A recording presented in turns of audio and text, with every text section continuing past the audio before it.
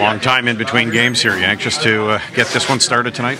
No, for sure. I think it's always fun to have a little break. I think as we're talking to the guys here, we're always spent so much time together, and just to get back home and spend some time with friends and family, I think it's good. But obviously now we're excited to get back here tonight in Brooklyn. We didn't end off the way we wanted to going into the break, so now's our chance to get back and play the right way.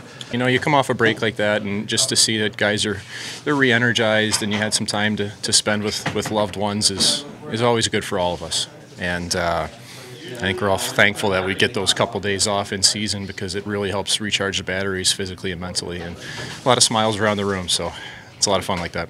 We just got to watch out for their key guys. Their top line's been playing really well for them, and their power play's been doing pretty good. So we got to watch out for that, and I think we'll have a great game tonight. Milestone game for you here tonight. Your thoughts on number 400?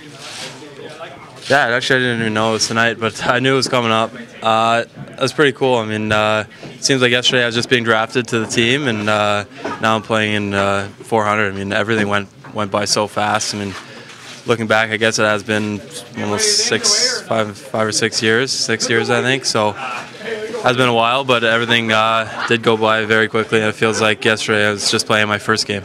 When I first stepped on the ice this morning, it gives you good memories of obviously my first goal, but I think it's everything that happened leading up to when the puck went in. I think after you kind of just black out, it's your first one, you're just excited.